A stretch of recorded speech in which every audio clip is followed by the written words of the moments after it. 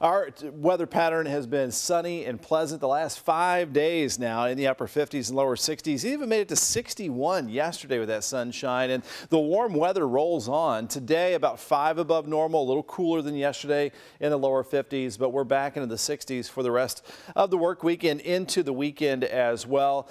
We are going to see some rain chances returning late in the work week, and that will be Thursday night. But for today, it'll stay dry. We do have some morning clouds. You can see the sky looking a bit gray here just above the city skyline, but then we'll have some sunshine returning for this afternoon. Clear and chilly tonight with lows back down to around freezing, and then we'll have that front moving in Thursday night into Friday morning, our next chance for some rain showers. Here's the overall weather pattern and the reason it's been so warm. The jet stream really lifting over the midsection of the country, what we call a ridge, a big hump of the jet stream providing the warm temperatures.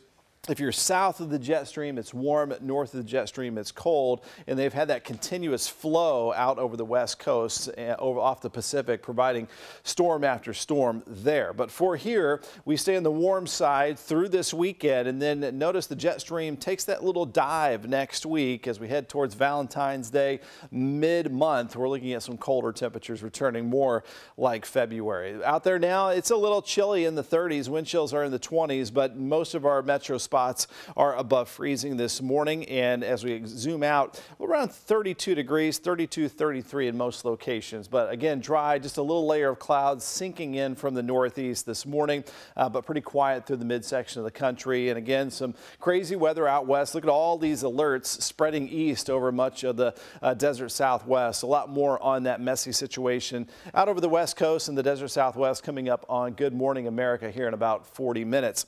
Back home here on Futurecast, things are quiet for today after the morning clouds. Afternoon sunshine, lower 50s for our highs today. It'll be clear and cool tonight with those lows back down to the lower 30s, and a partly to mostly sunny sky tomorrow. More mild temperatures, upper 50s, lower 60s, more lower 60s as we head into our dry Thursday afternoon. And then Thursday night, here comes that round of some showers on the way. No severe weather with that, as some of that rain could linger into Friday morning. For today, gradually clearing out. Some sunshine returns, high of 52 down to around 32 for tonight. Overall, a pretty warm 7-day forecast for this time of the year. That rain chance Thursday night and early Friday, and then another chance of some rain Saturday morning. That'll leave a lot of our weekend dry, though. Looking pretty good for the big game Sunday with a high of 54.